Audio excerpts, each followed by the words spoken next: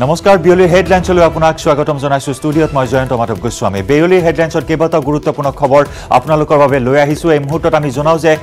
নেৰেনেপৰা বৰষুণৰ বাবে উত্তৰ গুৱাহাটীৰ গৌৰীপুৰত সংঘটিত হৈছিল কালিৰ এক ভয়ংকৰ ভূমিস্খলনৰ ঘটনা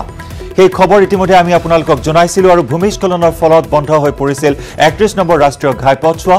আৰু এই পথছোৱা মুকলোৱাৰ বাবে ঘটনাস্থলীত উপস্থিত হয় CRPF জোৱানৰ দল পথৰ মাজৰ বৃহৎ শিল আঁতৰোৱাৰ বাবে অনা হৈছে আহিলা তথা অত্যাধুনিক খা সৰঞ্জাম ইতিমধ্যে পথছোৱাইদি যাবলৈ দিয়া হৈছে সৰু সৰু বাহন ভূমিস্খলনৰ ফলত পথৰ দুইপাৰে আবদ্ধ হৈ পৰিছিল বহু সৰুবৰ বাহন ইতিমধ্যে আমি কালি দেখুৱাইছিলো এই 31 নম্বৰ ৰাষ্ট্ৰীয় ঘাইপথছোৱা সম্পূৰ্ণৰূপে যাতায়াতৰ বাবে বন্ধ কৰি দিয়া হৈছিল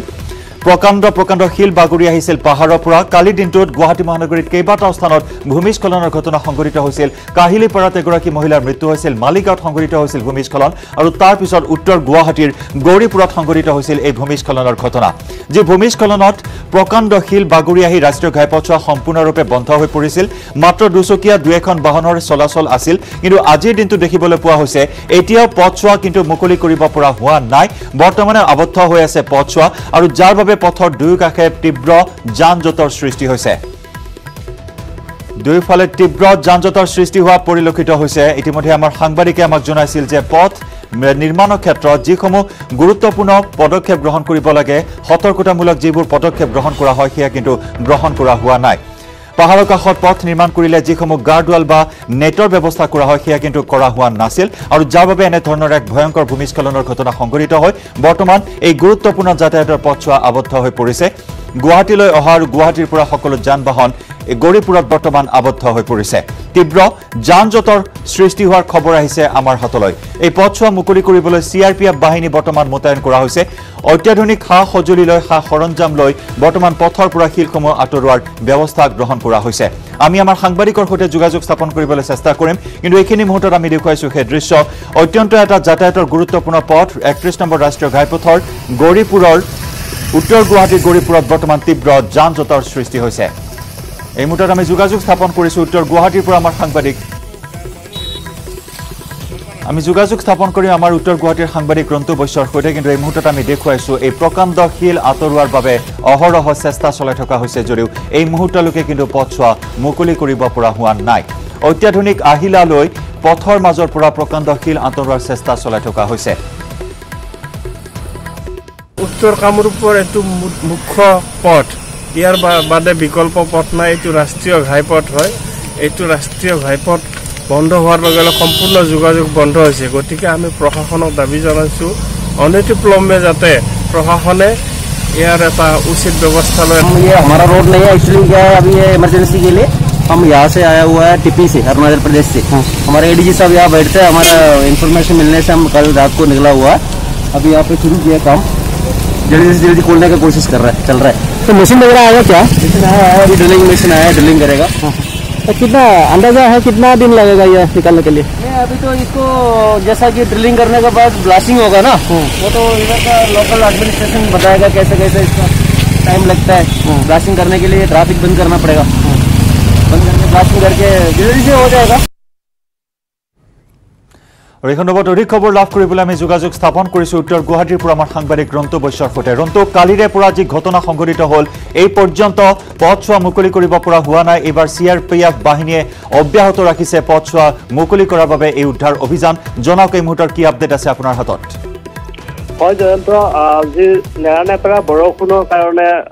31 নং ৰাষ্ট্ৰীয় ঘাইপথ উত্তৰ গুৱাহাটীৰ 31 নং ৰাষ্ট্ৰীয় ঘাইপথত ভূমিস্খলন হৈছিল দুঠাইত ভূমিস্খলন হৈছিল গৌৰীপুৰৰ ৰাষ্ট্ৰীয় ঘাইপথৰ ওপৰত প্ৰকাণ্ড শিল আৰু মাটি বাগৰি পৰিছিল যাৰ বাবে সমগ্ৰ পথছোৱা বন্ধ হৈ পৰিছিল আৰু যাতায়াত বিঘ্নিত হৈ পৰিছিল তদুপৰি সমীপৰে যি বুদ্ধ মন্দিৰৰ জয়গুৰু বুদ্ধ লগতে একাংশ মন্দিৰৰ খহি পৰিছিল আৰু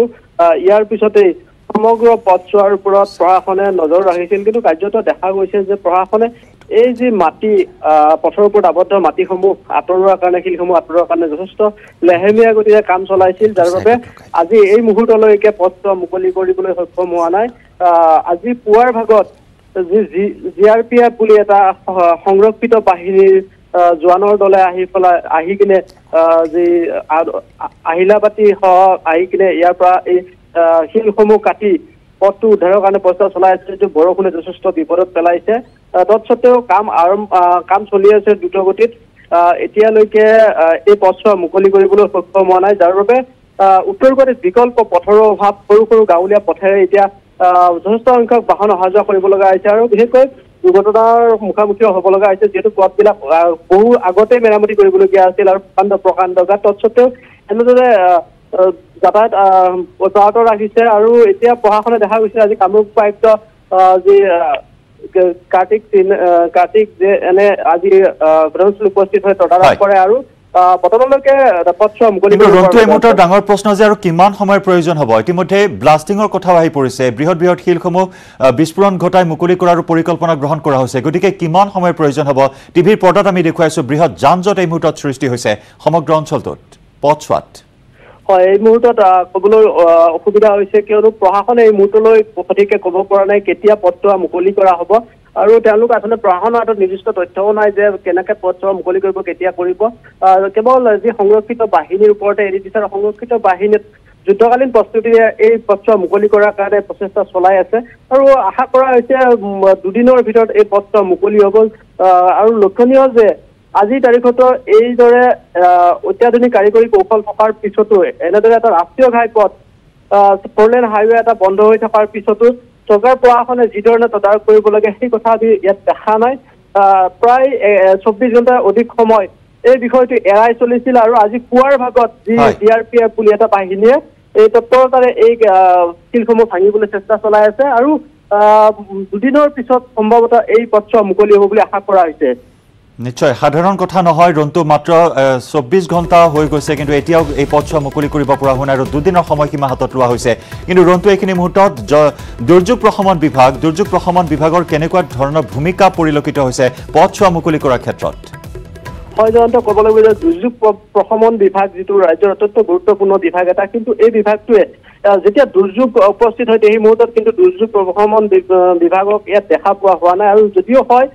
কাম সমাপন হোৱাৰ পিছতে হয় আৰু এই ক্ষেত্ৰত যি ভূমিস্খলন হৈছে এই ভূমিস্খলনৰ ক্ষেত্ৰত দুৰ্যোগ প্ৰশমন বিভাগৰ কোনো লোকক ইয়াত দেখা হোৱা নাই কেৱল অগ্নিনিৰ্বাপক বাহিনীৰ এখন বাহন আহি ৰখি আছে কিন্তু কোনো কাম হাতত লোৱা নাই অথচ দুৰ্যোগ প্ৰশমন বিভাগ অগ্নিনিৰ্বাপক বাহিনীৰ ইয়াত মুখ্য কাৰ্যালয় আছে উত্তৰ গুৱাহাটীতে কিন্তু তৎসত্ত্বেও নিচে ওচৰতে 4 কিলোমিটাৰ নিলগত এই ঘটনা সংঘটিত হৈছে কিন্তু এই ঘটনা তদাৰক বা এই উদ্ধাৰৰ কাৰণে বিশেষ পদক্ষেপ লোৱাটো এক ৰহস্যজনক কথা ধন্যবাদ জনাইছো ৰন্তু আপোনাক এই মুহূৰ্তত আৰু এই পৰ্যন্ত যে কোনো সদুত্তৰ নাই কেতিয়ালৈ মুকলি কৰা হ'ব এই পথছোৱা ৰন্তুৱে আমাক জনাইছে সবিশেষ তথ্য আৰু জালুকবাৰীৰ পৰা গৌৰীপুৰলৈ এই পৰিৱেশ আমি দেখুৱাইছো তীব্ৰ যান-জঁটৰ সৃষ্টি হৈছে এইখিনি মুহূৰ্তত গৌৰীপুৰত কালি ভাগত সংঘটিত হৈছিল এই ভয়ংকৰ ভূমিস্খলন আৰু যাৰ ফলত জালুকবাৰীৰ পৰা গৌৰীপুৰ অভিমুখী বা নামনি ফালে যোৱা সকলো যান-বাহনৰ এই মুহূৰ্তত তীব্ৰ যান-জঁটৰ সৃষ্টি হোৱা পৰিলক্ষিত হৈছে সম্পূৰ্ণৰূপে আবদ্ধ হৈ পৰিছে এই যান-বাহনসমূহ মহানগৰীৰ পৰা জালুকবাৰী হৈ নলবাৰী ৰঙিয়া তেজপুৰ আদি বিভিন্ন স্থানলৈ যাবলগীয়া বাহনসমূহ এতিয়া এনেদৰে ঘণ্টা ধৰি আবদ্ধ হৈ থকা পৰিলক্ষিত হৈছে কিন্তু এতিয়াও সদুত্তৰ নাই এই পথছোৱা কেতিয়ালৈ মুকলি কৰা হ'ব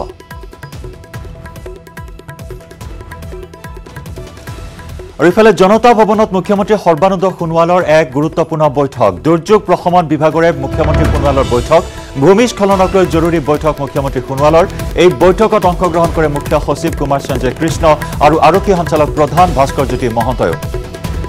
মহানগৰীকে ধৰি ৰাজ্যৰ বিভিন্ন প্ৰান্তত ভয়ংকৰ ভূমিস্খলনৰ ঘটনা কালিৰ দিনটোত আমি জনাইছো ইতিমধ্যে কাহিলীপাৰাত ভয়ংকৰ ভূমিস্খলনত প্ৰাণ হেৰুৱাইছে এজনে আহত হৈছে 3জন মালিগাঁৱত ভয়ংকৰ ভূমিস্খলন আৰু উত্তৰ গুৱাহাটীৰ গৌৰীপুৰত ভয়ংকৰ ভূমিস্খলন এই ভূমিস্খলনৰ পিছতে আজি মুখ্যমন্ত্ৰী সৰ্বানন্দ সোণোৱালে দুৰ্যোগ প্ৰশমন বিভাগৰে এক গুৰুত্বপূৰ্ণ বৈঠকত মিলিত হৈছে ভূমিস্খলনক লৈ জৰুৰী বৈঠকৰ আয়োজন কৰা হয় বৈঠকত অংশগ্ৰহণ কৰে মুখ্য সচিব কুমাৰ সঞ্জয় কৃষ্ণ আৰু আৰক্ষী সঞ্চালক প্ৰধান ভাস্কৰ জ্যোতি মহন্তয়ো আৰু কিছু সময় পিছতে মুখ্য সচিব কুমাৰ সঞ্জয় কৃষ্ণ এক সংবাদমেল সম্বোধন কৰিব আৰু ৰাজ্যৰ দুৰ্যোগ প্ৰশমন বিভাগ সন্দৰ্ভত হয়তো তেওঁ কেতবোৰ গুৰুত্বপূৰ্ণ মন্তব্য আগবঢ়াব সংবাদমেলত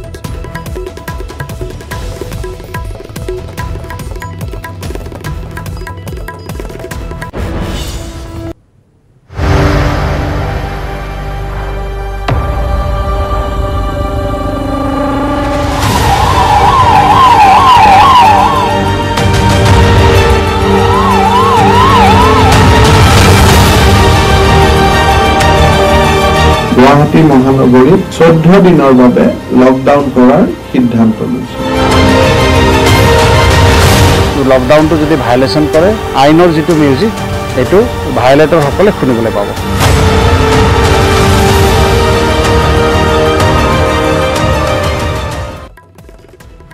গুৱাহাটীত সম্পূৰ্ণ লকডাউন আৰু কিন্তু এতিয়াও দুশ্চিন্তা আঁতৰা নাই ভয় শংকা বৰ্তমানে অব্যাহত আছে কোভিড-19ৰ গণসংক্ৰমণক লৈ। গুৱাহাটী মহানগৰীত 2 শতাধিক লোক আক্ৰান্ত হৈছে কোভিড-19ত শুকুৰবাৰৰ দিনটোত 24 ঘণ্টাত গুৱাহাটীত কোভিড-19ত আক্ৰান্ত হৈছে 203 গৰাকীকৈ লোক আৰু এই পৰ্যন্ত গুৱাহাটীত 880 গৰাকীকৈ লোক আক্ৰান্ত হৈছে কোভিড-19ত আৰু ইয়াৰে প্ৰায় 5 শতাধিকৰে নাই কোনো ট্ৰেভেল হিষ্ট্ৰী। গুৱাহাটীত অধিক ভয়াবহ ৰূপ ধাৰণ কৰিছে গণসংক্ৰমণে ৰাজ্যত 7,000ৰ দিশে ইতিমধ্যে অতিক্ৰম কৰা দিশত কোভিড-19ত আক্ৰান্তৰ সংখ্যা ৰাজ্যত পুনৰ 273 গৰাকী লোকৰ দেহত ধৰা পৰিছে কোভিড-19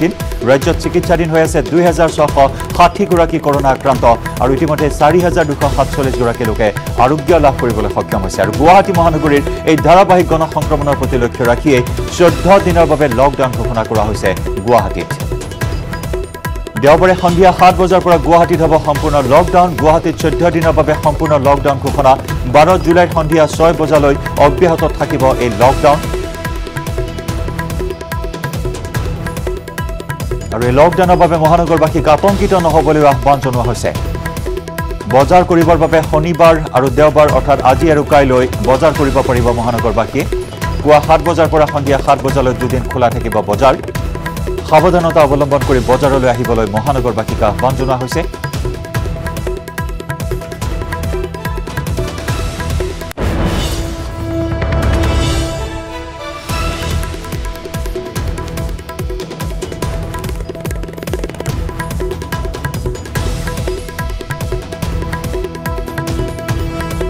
গুৱাহাটী মহানগৰীত 14 দিনৰ বাবে কঠোৰ লকডাউন ঘোষণা কৰা হৈছে এই সংক্ৰমণৰ প্ৰতি লক্ষ্য ৰাখি যিহেতু এটা দিনতে গুৱাহাটী 203 জনকৈ লোক আক্ৰান্ত হৈছে কোভিড-19ত আৰু অতি উদ্বেগজনক বিষয় এয়াই যে 5 শতাধিক লোকৰ নাই কোনো ভ্ৰমণ বৃত্তান্ত আৰু যাৰ বাবে এই গণসংক্ৰমণ প্ৰতিৰোধ কৰিবলৈ 14 দিনৰ বাবে লকডাউন ঘোষণা কৰা হয় গুৱাহাটী মহানগৰীত। কেৱল গুৱাহাটীয়ে নহয় সমগ্ৰ ৰাজ্যজুৰি লকডাউন। অৱশ্যে নগৰ কমিটি আৰু পৌৰ এলেকাসমূহত শনি আৰু দেওবাৰ 2 দিনৰ বাবে বলবৎ কৰা হ'ব লকডাউন আৰু সেই অনুসৰি ৰাজ্যৰ বিভিন্ন প্ৰান্তত আজি শনি আৰু দেওবাৰলৈ লকডাউন ইতিমধ্যে বলবৎ কৰা হৈছে। টাউন কমিটি পৌৰসভাত 2 দিনৰ বাবে লকডাউন ঘোষণা কৰা হৈছে। আনহাতে কঠোৰভাৱে বলবৎ হ'ব এইবাৰ সান্ধ্য আইন। সন্ধিয়া 7 বজাৰ পৰা পুৱা 7 বজালৈ সান্ধ্য আইন বলবৎ হ'ব। গণসংক্ৰমণ ৰোধৰ বাবে গুৱাহাটী তথা সমগ্ৰ ৰাজ্যজুৰি এই সিদ্ধান্ত গ্ৰহণ কৰা হৈছে আৰু এই সময়ছোৱাত গুৱাহাটী মহানগৰীত পাণ দোকানৰ পৰা গেলামাল দোকানলৈ সকলো থাকিব বন্ধ। সকলো ঔদ্যোগিক প্ৰতিষ্ঠান থাকিব বন্ধ। ধৰ্মীয় অনুষ্ঠানসমূহ বন্ধ থাকিব আৰু শৱদেহ সৎকাৰৰ বাবে অনুমতি দিয়া হৈছে 20 জন লোকক। চলাব নোৱাৰিব ব্যক্তিগত চৰকাৰী বাহন। খোলা থাকিব কেৱল ফাৰ্মাচী। ৰোগী কঢ়িওৱা বাহনৰ থাকিব অনুমতি। একেবাৰে কম সংখ্যক কৰ্মচাৰীৰে চলিব বেংক। জৰুৰীকালীন সেৱা অব্যাহত থাকিব লকডাউনৰ সময়ছোৱাত।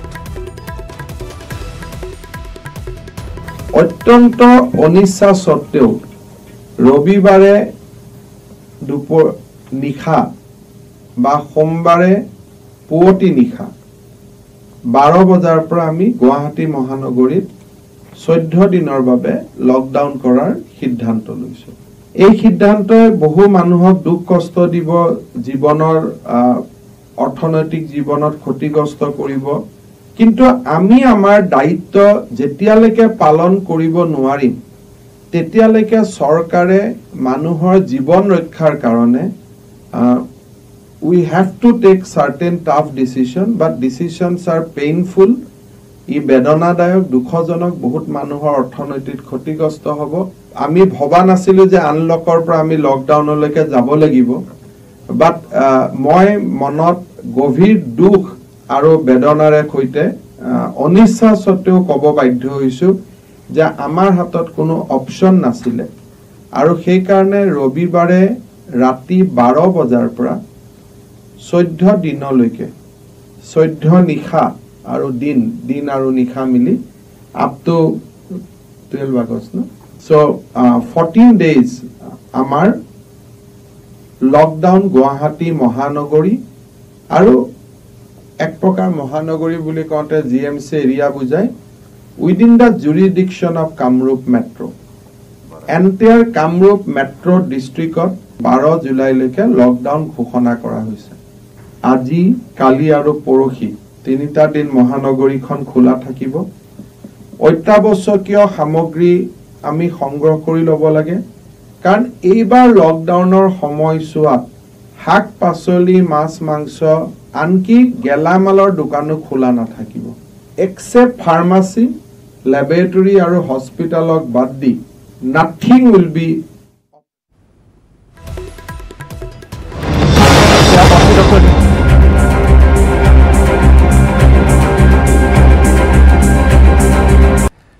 আমি মন্ত্ৰী ডক্টৰ হিমন্ত বিশ্ব শৰ্মাৰ মন্তব্য আগবঢ়াইছো যে তেওঁ উল্লেখ কৰিছে বাৰে বাৰে কৈছে যে 7 দিনৰ বাবে অত্যন্ত কঠোৰ হ'ব লকডাউন আৰু তাৰ বাবে